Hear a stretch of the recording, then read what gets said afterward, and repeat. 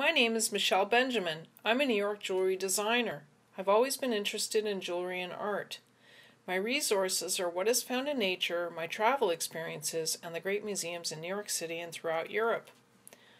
I'm always on the lookout for new ideas and possibilities for the designs that I'm making. I enjoy observing the beauty in nature and then translating it into jewelry, portraying my impressions of starfish, dragonflies, butterflies, bumblebees, and more. The jewelry that I make gets noticed. When I'm in museums, dining out, or shopping on Fifth Avenue, or anywhere I travel, I'm routinely stopped and asked, "Where did you get that?"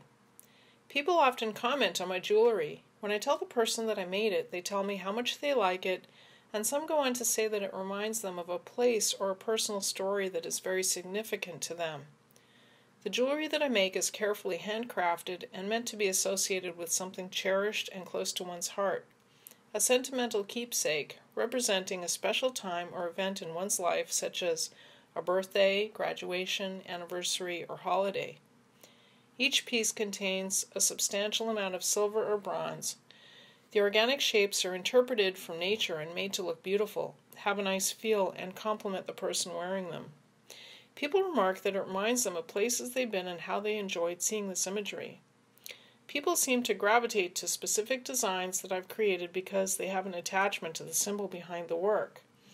They respond on a personal level to specific pieces that speak to different places they've visited and experiences they've had.